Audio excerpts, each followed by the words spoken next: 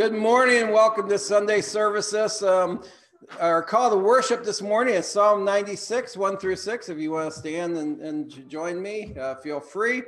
Psalm 96, sing to the Lord a new song. Sing to the Lord all the earth. Sing to the Lord and bless his name.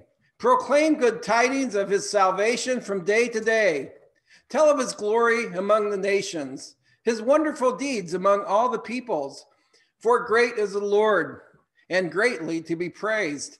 He is to be feared above all gods. For all the gods of the people are idols, but the Lord has made the heavens. Splendor and majesty is before him. Strength and beauty are in his sanctuary. Amen. Praise the Lord. Let's sing out to the Lord this morning as we continue with, Lord, I lift your name on high.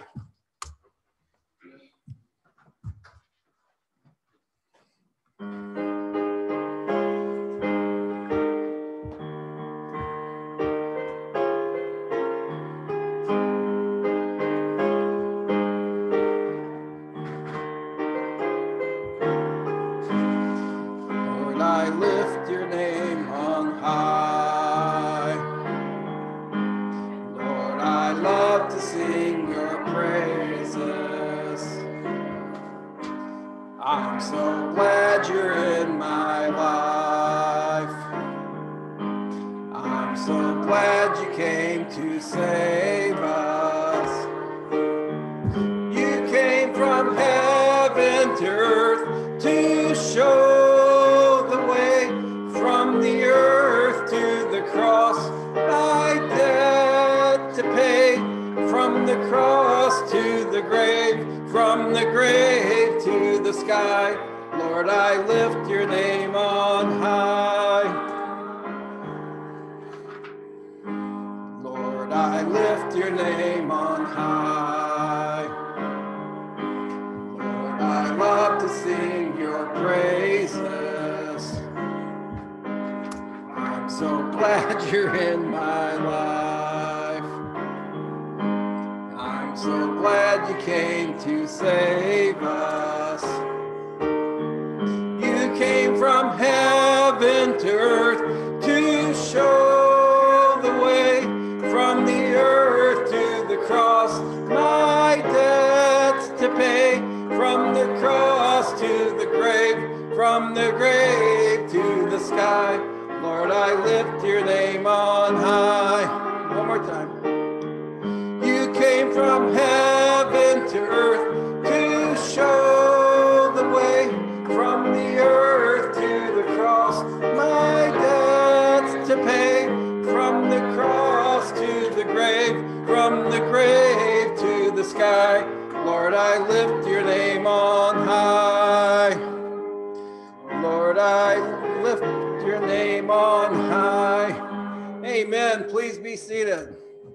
Announcements and prayers, praises and prayers. And so, praises and prayers. Where do we go with that? Kurt's not here to do that. Union meeting. I thought maybe, did he tell me about that? Because seems like I thought that, but I wasn't sure. So anyway, let's pray for Kurt. He's at a union meeting. So that's always a trying time. Any updates or praises or prayers? Pray for Nancy and Linda to have safe travel today. Okay. They're coming. I'm trying to remember what it is. They went to see the new grandbaby. Oh, okay. Wonderful. So they're traveling back today. Oh, praise the Lord. All right. Yeah, keep Mike in the prayer as well as he goes through what he's going through. We made it back safely. Praise the Lord. It's great to be back. And fall decorations are up. Didn't fall, a pretty time of year. Amen. God does an amazing job. Other praises or prayers? Anybody? I do have a niece that's starting cancer treatment for breast cancer. I think tomorrow's her first treatment. She's only maybe 40. Okay. Okay. Niece? Okay.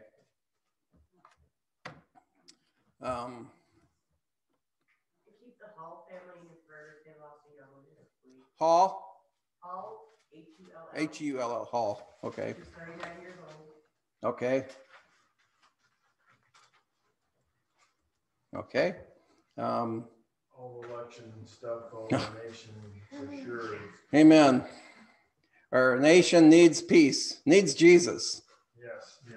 Really bad. And people, Christians, need to make a difference, realize that they can make a difference. And so let's pray that, that his servants rise up and do what's necessary. On a personal announcement, I was just announcing 18 days ago, I started dieting again, finally. I mean, I've always had a diet, but the diet's been very poor. Eat whatever I want, seafood, right? But I've lost 20 pounds in the last 18 days, so praise the Lord. That makes me feel really good, so I'm happy about that. And I went to the doctor and didn't get bad news, kind of bad news, not bad news, but I'm following in my father's footsteps, apparently. So I think I have neuropathy of my feet, the bottoms of my feet, kind of like what my dad had when he got to be about this age. So it's doesn't have a cause, but that they know of, but it's just something that I have at the moment. So we'll see. It might be because I had too tight of shoes, but don't know. Otherwise, that's it. Any other praises or prayer requests? Let's go to the Lord for prayer. Lord, I thank you so much for this morning, this opportunity we have to come into this building as your people, as your church, and to come to praise you and to worship. But at this time, Lord, just to come and share our concerns and our burdens with one another.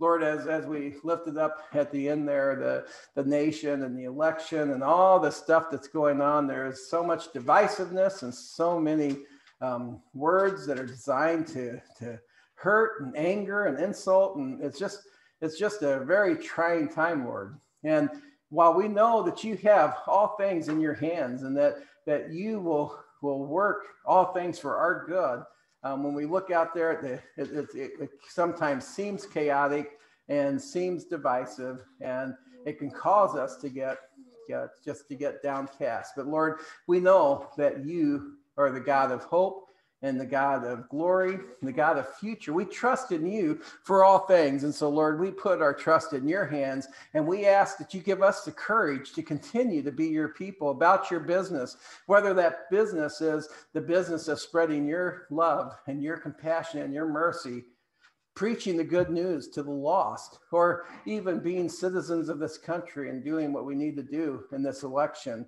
Lord, help us to have the courage to do that and to stand. Lord, we've lifted up the names of a couple people who are going through cancer and other treatments. And Lord, we just pray that you will be in those situations, and you will bring comfort and healing to them as they seek this treatment. And Lord, just travel safety for those who are traveling. And all things, Lord, we come before you, and we are humbled by your greatness, and we praise your glorious name, because Father, you are the great God.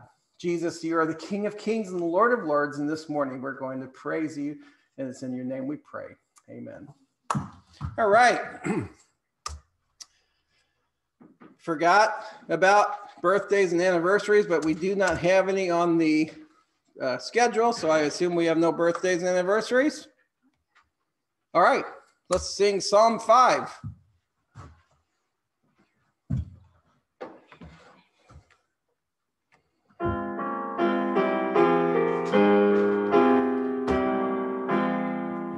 O Jehovah, hear my words, to my thoughts attentive be. Hear my cry, my King, my God, for I make my prayer to thee with the morning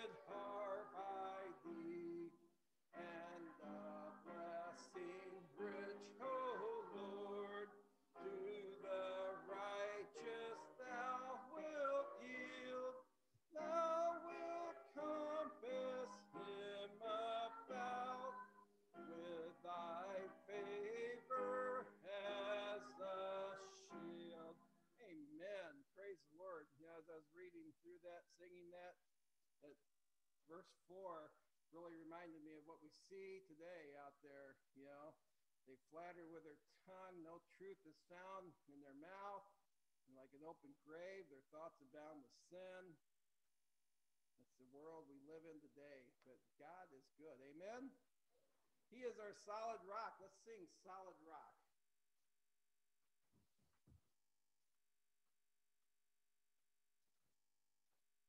Page 92.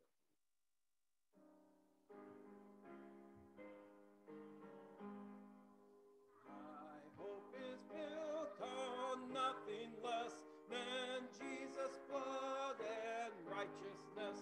I dare not trust the sweetest frame, but wholly lean on Jesus' name. On Christ a solid rock I stand, all other ground is sinking sand. All other ground is sinking sand. When darkness veils his lovely face, I rest on his unchanging grace. In every high and stony, high anchor holds within the veil. On Christ a solid rock I stand, all other ground is sinking sand. All other ground is sinking sand. His oath, his covenant, his blood support me in the whelming flood. When all around my soul gives way, he then is all my hope and stay. On Christ the solid rock I stand, all other ground is sinking sand. All other ground is sinking sand. When he shall come with trumpet sound, oh, may I then in him be found.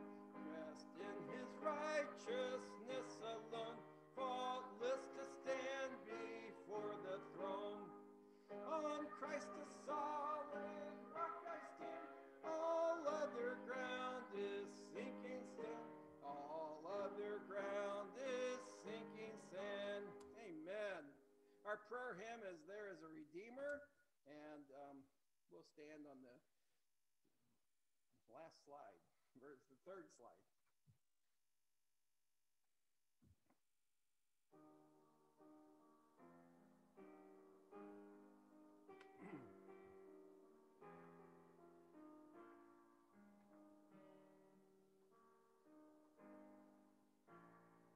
There is a Redeemer,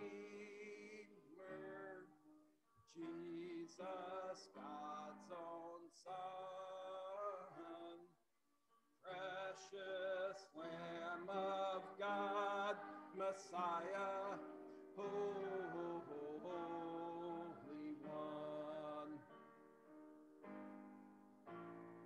Jesus, my Redeemer, name above all names, precious Lamb of God, Messiah, oh, for her sinners slain.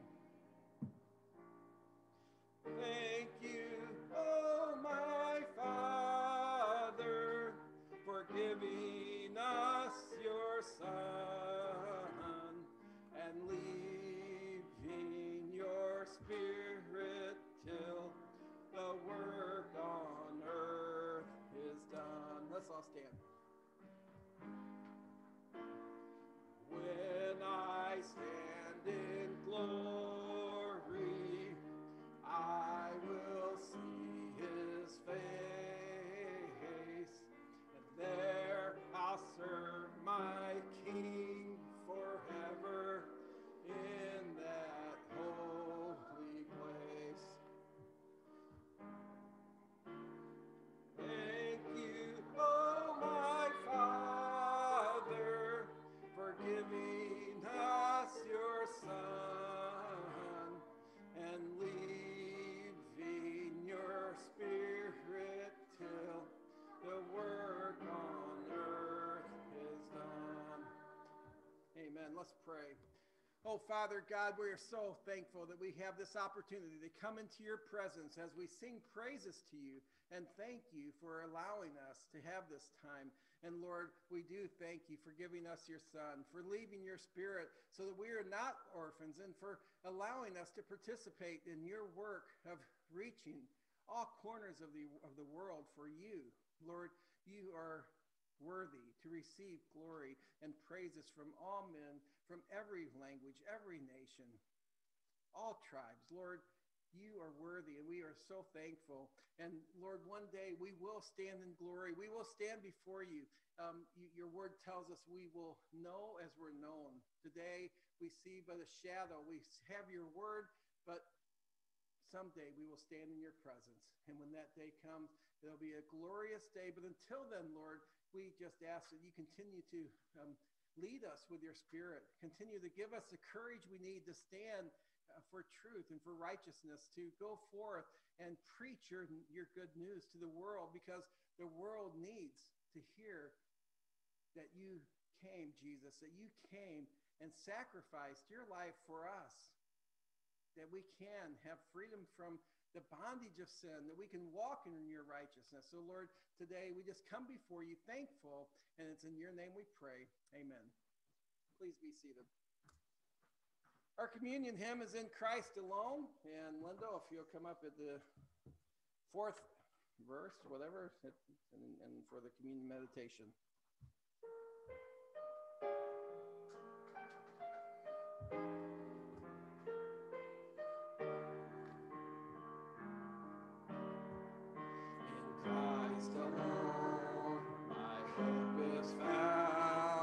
He is my light, my strength, my song, his cornerstone, his solid ground, firm through the fiercest drought and storm. What heights of love, what depths of peace, when fears are stilled, when striving cease, my comforter, my all in all. Here his love of Christ I stand. In Christ alone, who took on flesh, fullness of God in helpless babe, this gift of love and righteousness, scorned by the ones he came to save. Till on that cross, as Jesus died, the wrath of God was satisfied. For every sin on him was laid. Here in the death of Christ I live. In the ground his body lay, light of the world by darkness slain, then bursting forth the glorious day, up from the grave he rose again, and on this stands in victory, since curse has lost its grip on me, for I am his, and he is mine, bought with the precious blood of Christ. No guilt in life, no fear in death, this is the power of Christ for me.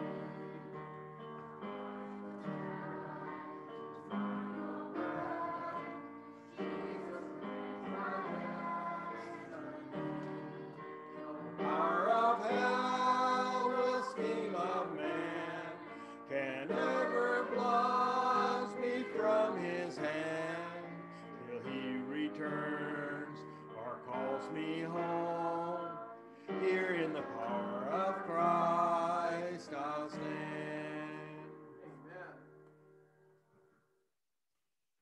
Many may consider the ancient Greek physician Hippocratic as the father of Western medicine.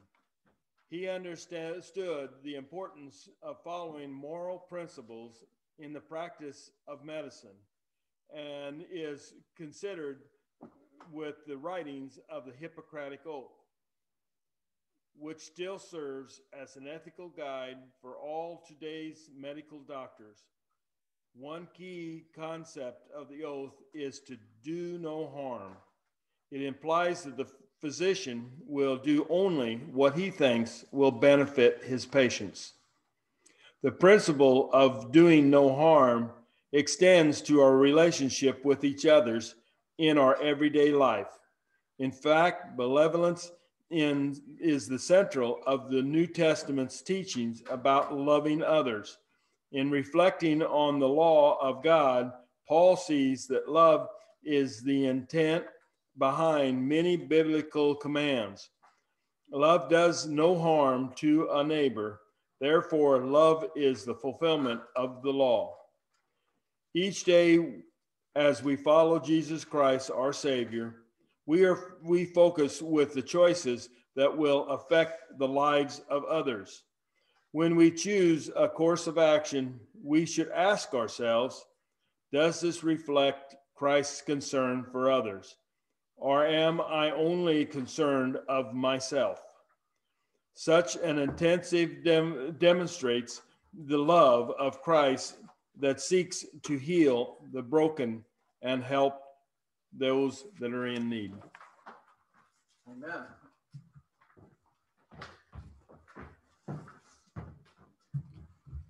Let's pray.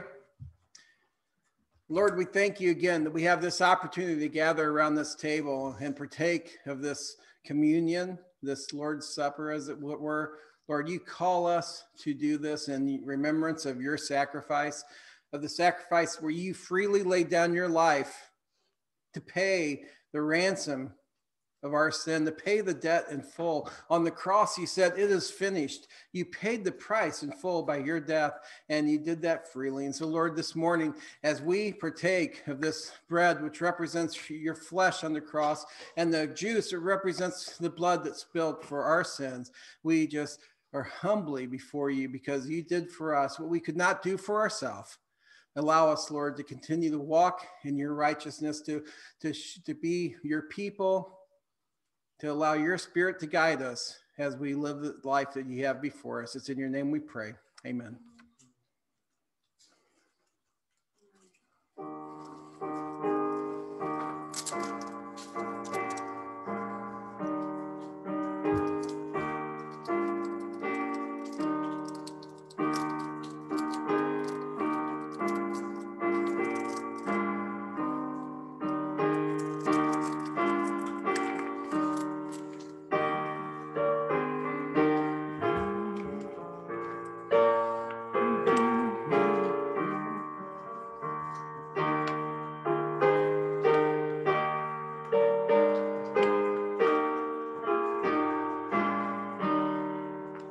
Amen. Let's say the Lord's Prayer together. Our Father, which art in heaven, hallowed be thy name. Thy kingdom come, thy will be done, on earth as it is in heaven. Give us this day our daily bread, and forgive us our debts as we forgive our debtors.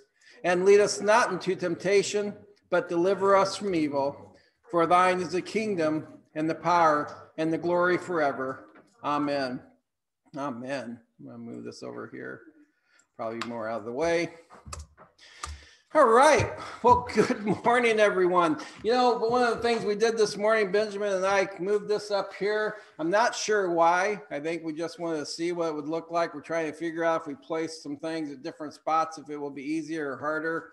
And he was looking and said he could read most of the words back behind Janice, but he's got younger eyes, so I don't know. Janice, how's the words look so far than the songs? Could you read them? Well, I was doing good till you called me old. That was unintentional. It's okay, you were talking the truth. Right. I'm slow and it's kind of hard done, but it's okay. You got a glare on the window. I have a big glare on the window. I cannot even see it. But I think back there they don't have a glare on their window because of the angle. Just Some of the letters are small and. So bigger letters. I like it where it's over there, and maybe put the other one up there, like we said before. I think that'd probably be easier. Right there in front of that pulpit. Yeah, that would work too. That would move it up another 10 feet, right? Yeah. So that would be helpful. We'll try that.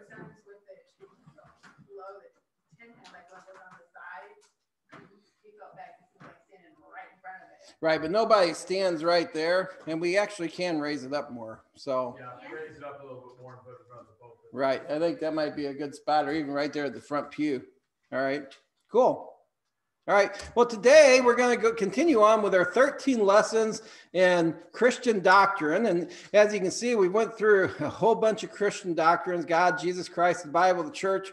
We talked about faith as it is important in our conversion to Christ for remission of sin. We talked about repentance, and faith and repentance. Both of those are kind of unique in that faith without works is dead. They're like the two sides of the same coin. You can't have faith that doesn't lead to works. I mean, it just doesn't work. I suppose if you're on your deathbed, you could have faith and you could die and it didn't lead to works, but faith without works is dead. You must have works should spring from faith. You can't do works to say, oh, look, I did great works. But same with repentance. Repentance should lead to transformation, right? And so we talked about that. We talked about baptism as a necessity for entering into the covenant. We talked about the Lord's Supper, prayer. We talked about giving in the Old Testament, giving in the New Testament. And today we are on the mission of the church.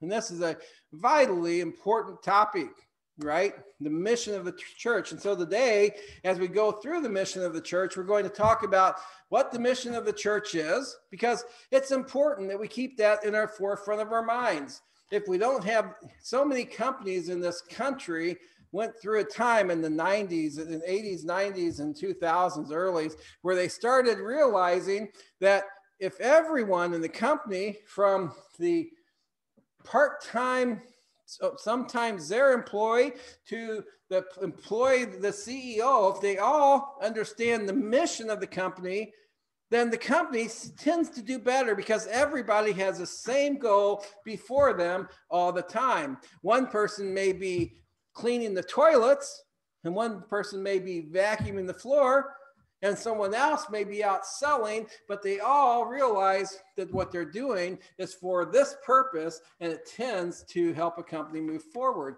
which they get that from the church. The church has a mission, and mission that we keep before us, and if we lose sight of that mission, we become like a ship adrift where the sails are down and we have no control. We don't make any progress. So we need to know what the mission of the church is. We need to know, what does mission mean? The Christianity is missionary by nature. We're going to look at some motives for mission, who is responsible for mission, and finally follow up with just a few pointers on some methods for missions and what that means. So when I say the mission of the church, I asked around the table yesterday, and Jedediah spoke right up and got it, what the mission of the church was. And I was so happy that he got that. But what is the mission of the church? In Matthew chapter 28, verse 19 and 20, Jesus says to his disciples, after he's been crucified, before he's been taken up, after his resurrection, he says, and Jesus came up to them and spoke to them, saying, all authority in heaven and on earth has been given to me. Therefore, go and make disciples of all nations, baptizing them in the name of the Father and of the Son and of the Holy Spirit, and teaching them to obey all that I commanded you. And lo, I'll be with you always, even until the end of age. And I realize that's not what I have up there, but I'm reading another version in my head. So I hate when they switch Bible versions on me. So anyway, same thing though. Jesus says, here is the most concise mission statement of the church. Go everywhere and make disciples. This is the mission of the church. We are to make disciples of all nations, of every person. And as long as there's people out there, we're to continue to do that. And so if we wanted to break that down, the mission of the church, therefore, Try that again. There you go. The mission of the church is to teach all men and women concerning Christ and bring them into a saving faith in him. Okay, that's number one. We're to teach all mankind about Christ and bring them into saving faith in Christ. And then number two, what Jesus says there is that we're to continue to teach these obedient believers until they are built up and established in Christ. So that's what, in a nutshell, what he says in Matthew 28, 18 through 20. And as long as I said, as long as there's one lost person out there, we need to keep on doing this. This is the mission of the church. This is why the church was established on the earth, was to save mankind.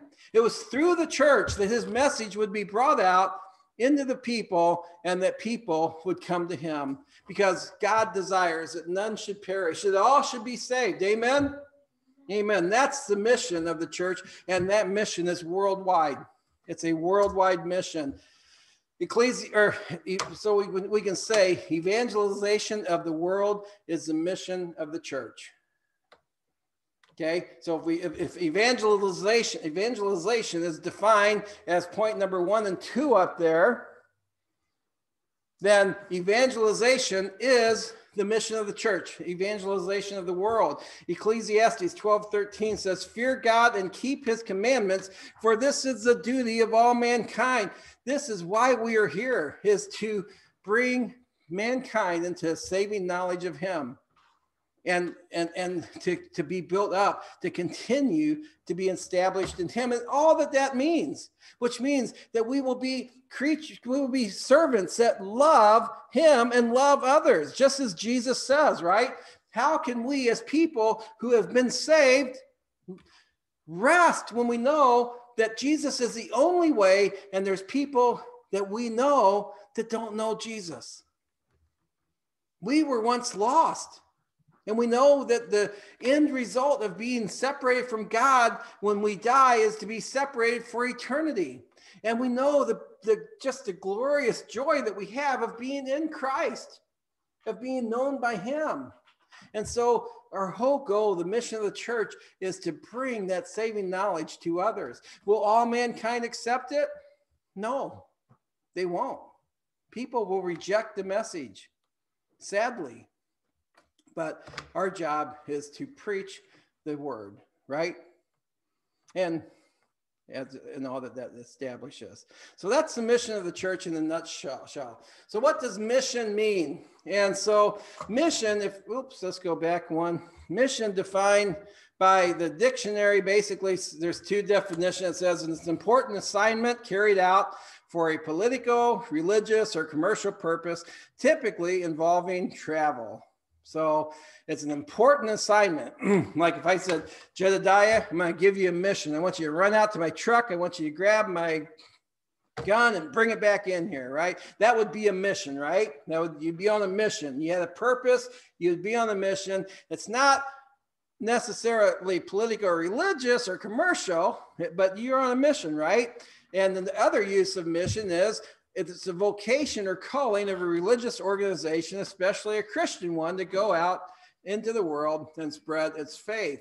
And so mission, as is used in the Bible, I guess, we're saying that it's an act of sending or a state of being sent with certain powers to do something, some special service, or a calling to preach or spread religion. So the word mission actually comes from the Latin word mito. And mito means I send. And in the Greek, in the New Testament, the word mission never appears. You won't find the word mission in the Bible, but in Greek, what we kind of translates into missions is the word apostello, and apostello means I send, the same as mito. And so the apostles, it comes from apostelos or apostello, and it means one who is sent with a purpose. So it means someone that's sent on a mission. So the word apostle really means missionary. And so you had the 12 apostles, which were the special apostles, right? And then you had Paul, which was an apostle. But then after that, there's a whole bunch of people in the New Testament that they're called apostles. That the word apostolos is used because they were sent with a purpose, with authority. And so they were sent, and that's what mission means, one who's sent with authority for a purpose. So one of the questions that often comes up when you talk about mission is people think of foreign mission.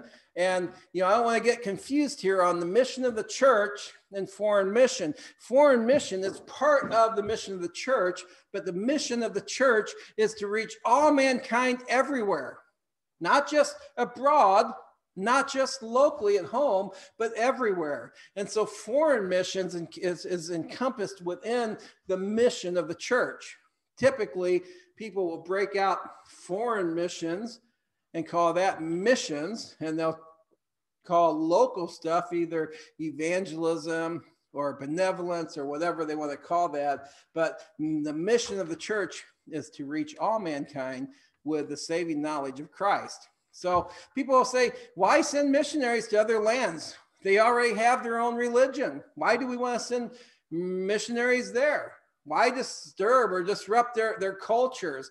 Why should we do that? Why should we spend millions and millions of dollars to send missionaries to these other places when they already have their own religion? And obviously, you guys know the answer. If Christianity was just a religion amongst the world religions, right? If Christ, Jesus, was just a savior among saviors of the world, then there'd be no reason for us to do missions. If there were many ways for mankind to be saved, if there was many paths back to God, then every culture in the world seems to have their religion and what it means to them on how to live in their worldview. But the problem is, that's not what Christianity says. In fact, if Christianity did not have its exclusivity claim, they would never have been persecuted by the Romans. The Romans had many, many different types of religions, and they were all sanctioned by Rome because they could all coexist. You could be worshipers of any of the Greek gods. These people worship Aphrodite. Ooh, Aphrodite is the best. And these people worship Zeus. Oh, Zeus is the best. And Rome had no problem with that. At some point, the Roman emperor even wanted to be called a god and wanted you to worship him. And people had no problem with that because there was no exclusivity. The Roman emperor didn't say, worship me and only me. He said, hey, you got all these gods out there. I'm one too. Worship me. But Christianity was not like that. When Christ came, he said, I am the way, the truth, and the life. No one comes to the Father but by me. He established Christianity as the only way that mankind can be saved. And its exclusivity is why it was so persecuted in the world. And why it's so persecuted today. Have you ever met anybody that has a problem with the claims of Christ being the only way? I mean, I have many times. People do not like that. Two major reasons that Christianity is missionary by nature is because of its exclusive claims and its view of mankind. The exclusive claims, number one, Christianity claims to be the only religion of the world, right? God is not a God, but he is the only God. There is no other God. God says, I am God. There is no other. That was number one commandment. I am he. I created all things. There is no one like him. 1 Corinthians 8:4, it says, therefore, concerning the eating of things sacrificed to idols, we know that there is no such thing as an idol in the world. And that there is no God but one. What Paul is saying there is that Idols are just pieces of wood or sticks or whatever. They're not gods. They have no special powers. And so when he's talking about eating meat sacrificed to idol, it doesn't have any meaning to us. There is nothing, there's no power in any of these things. There's no other gods. There's only one God. If Jesus Christ was just a savior and not the savior, then Christianity wouldn't be exclusive. But Jesus Christ is the only savior. Acts 4:12, and there is salvation in no one else. For there is no other name under heaven that has been given to men by which we must be saved. Get that. There is no other name under heaven given to men by which we must be saved. Jesus is the only way. And since Jesus is the only way, Christianity must be missionary. We must reach out to the world and let the world know that Jesus is the only way, or mankind will die in their sins. The second reason is that Christianity is missionary by nature is because of Christianity's view of mankind. Some cultures in the world, some people in the world today, and you'll hear it stated often, especially by the talking heads on the out in Hollywood and stuff, they will say, oh, I believe all people are what? Good. All people are good. Have you ever heard anybody say that? I believe all people are good. How many of you believe all people are good? They're not by nature. People are not good by nature. In fact, we know that people need salvation from sin because the Bible tells us in Romans 3:23 that all have sinned and fall short of the glory of God. For all have sinned. There is no one anywhere that has not sinned, but for Jesus Christ. Amen? All mankind is in need of a Savior. That makes Christianity missionary. These are the two reasons, the two main reasons that Christianity is missionary by nature. They're the compelling forces because there is only one way, and it's Christ. There is no other name under heaven given to men by which mankind must be saved. And all are lost, for all have sinned and fall short of the glory of God. However, the third reason that Christianity is missionary by nature is because of Christ, who Jesus was. What did the word mission or apostello or mito mean? I sin. And missionary was what? One who was sent with authority to do a special task or purpose, right?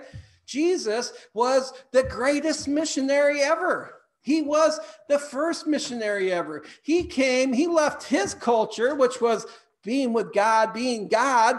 In Philippians, it says, although he existed as God, he did not consider equality with God something to be grasped or held on to. And so he emptied himself of the glory of God and became like a man, became nothing, humbled himself and became a servant, being found in human likeness.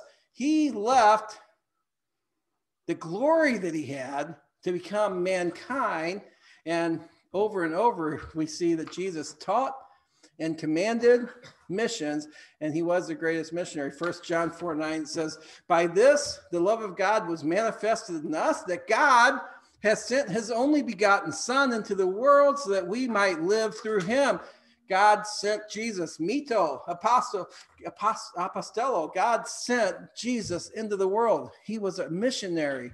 Luke 19:10, for the Son of Man has come to seek and save that which was lost.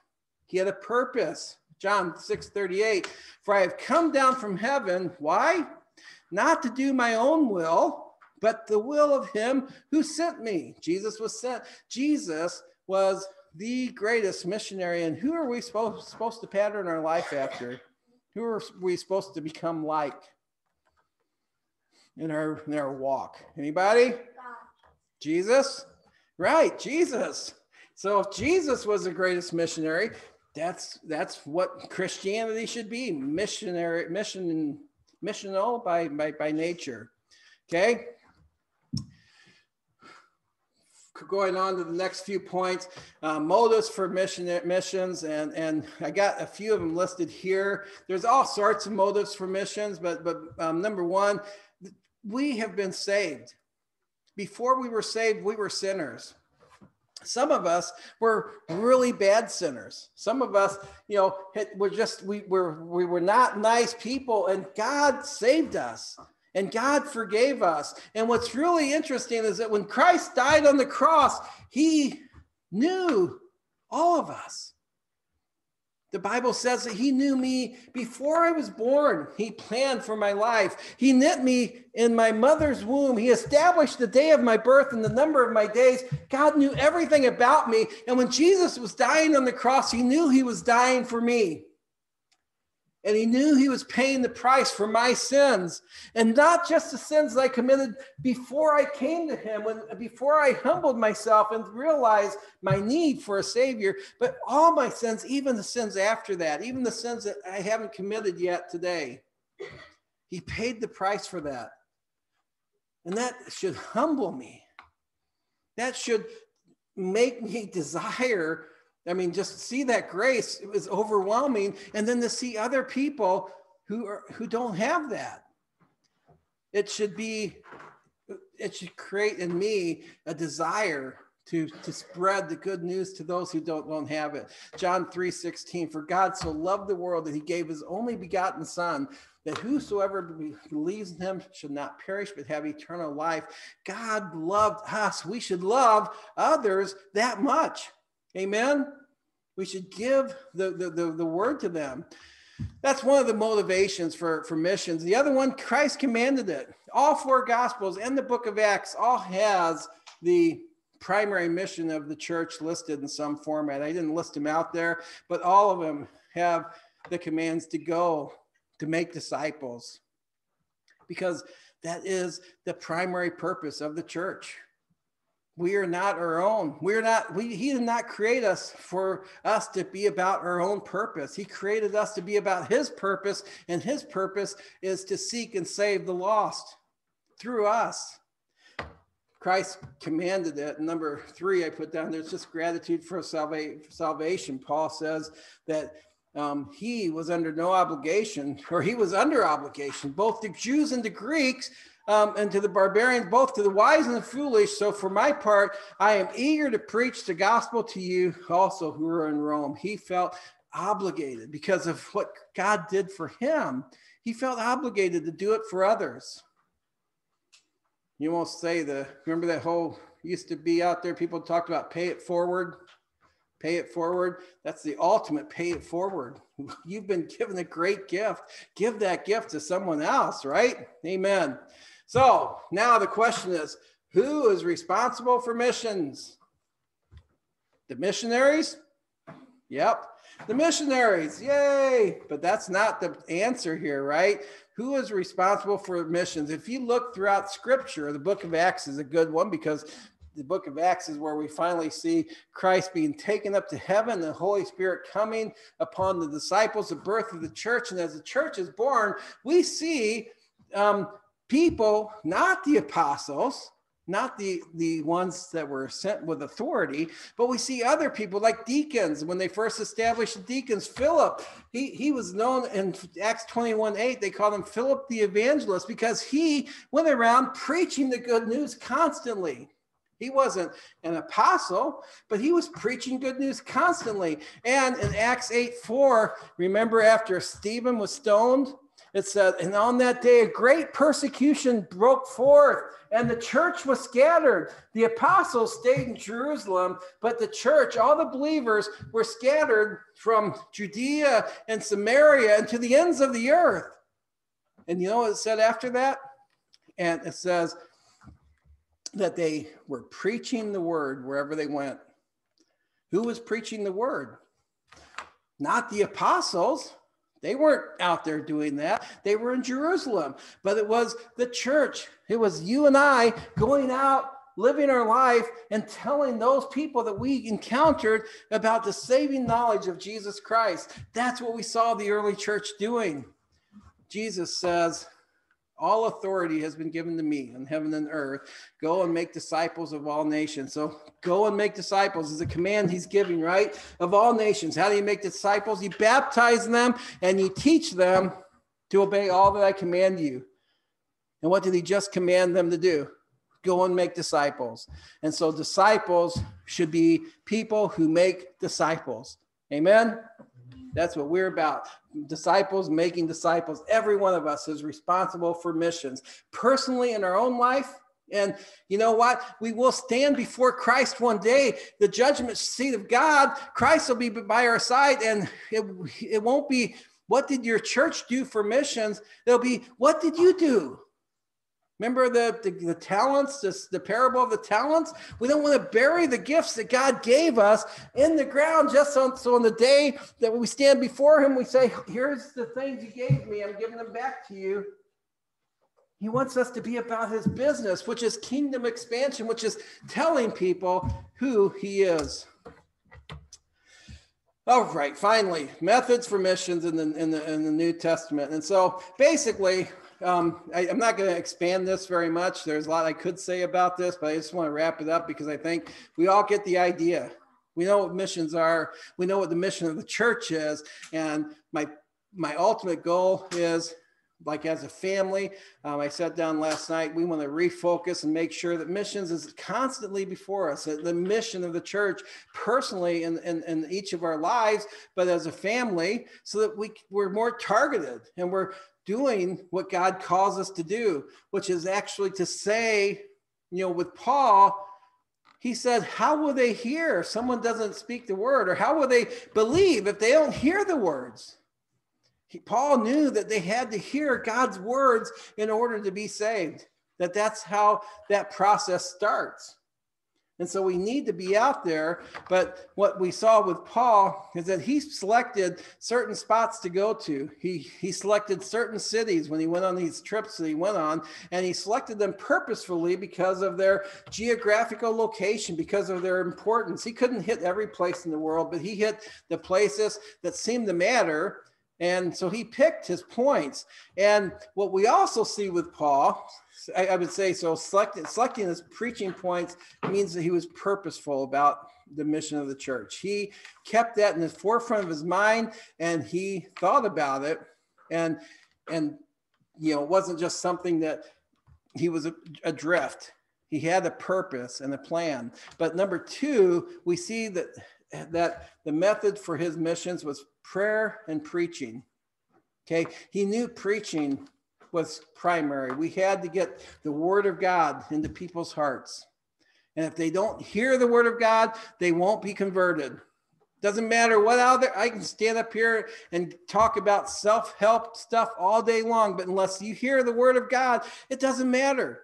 No one's going to be converted unless they hear the word of God, because it's God's word that changes them. And so he knew he had to go preach, but he also was a man of prayer. And he constantly prayed about the people, the lost. He constantly prayed for the people that he preached to, that they would draw nearer to God.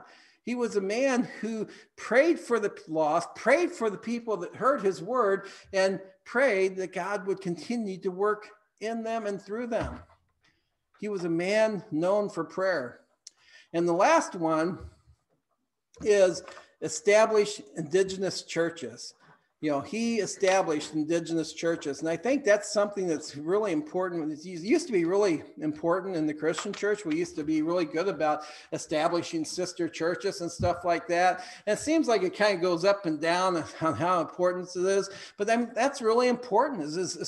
I think with the whole movement of mega churches, they kind of lost the importance of establishing local congregations. But that's what you see in the New Testament, is establishing these local congregations. And we see Paul telling Timothy that wherever he went, he says, make sure that there's elders in every town, that so that they can be self-governing, that these churches can have a leadership that will pray and that will work on behalf of the believers there. He wanted to make sure that every area had its own leadership. pardon me. So establishing self-governing churches was critical. And the other thing was self-supporting. Paul sought to establish self-supporting churches. And that is, I think, critical, because if you're not doing number 1 and 2, you're not going to do number 3. And number 3 is self-propagating. So when a church is established, that church's goal should be to establish another church, just like as Christians, right? We go and make disciples who go and make disciples who go and make disciples. Churches should be the same way. When we establish a group of people somewhere, their goal should be, the goal for them should be self-governing, self-supporting, and self-propagating. And that's kind of what we see in the New Testament for missions. Amen? Any questions? Who's going to go out and preach today? Nope. In your travels, preach Christ. The last song is I Surrender All, page 408, Allison.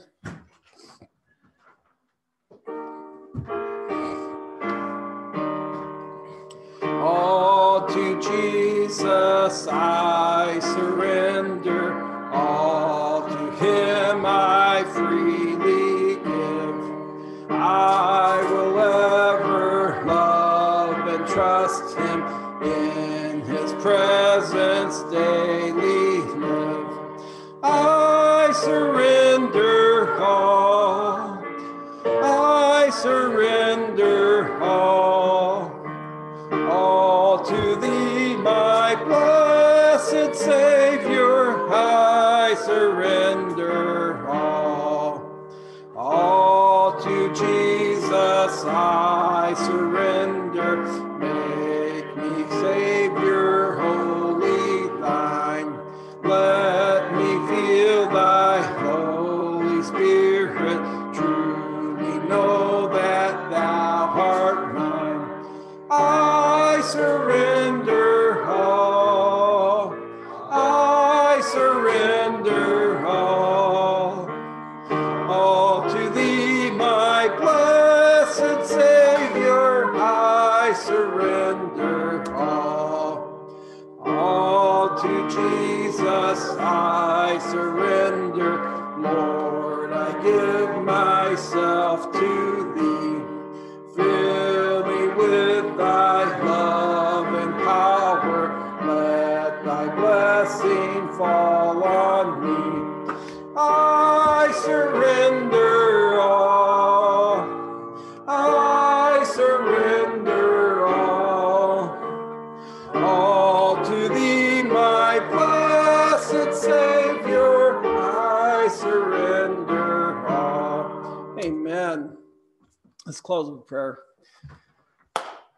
Oh, Father God, we thank you so much for this day and for this time that we've had to gather here to lift our voices in praise to you and prayers, and Lord, to hear your word as we have studied missions and studied the purpose of the church. Lord, you tell us that you planned a purpose for our lives before we were born, and that you work all things for the good of those who love you, that you are with us, you are our helper, and you desire that we accomplish the purpose that's set before us. And so, Lord, this morning, I just pray your blessing on each person here, that you will give them your strength, your spirit of encouragement, the courage that they need, so that each of us, when presented with the opportunity, can go and be your voice, a voice for you, to not only be your hands of compassion, not only be your feet that go out, but that will speak words of truth in people's life, that they can see who you are and realize that your love is there for them, and that they too can have the promise of salvation, the freedom from the bondage of sin. We thank you, Lord, for all that you are and all that you do. And it's in your name we pray. Amen. Thank you.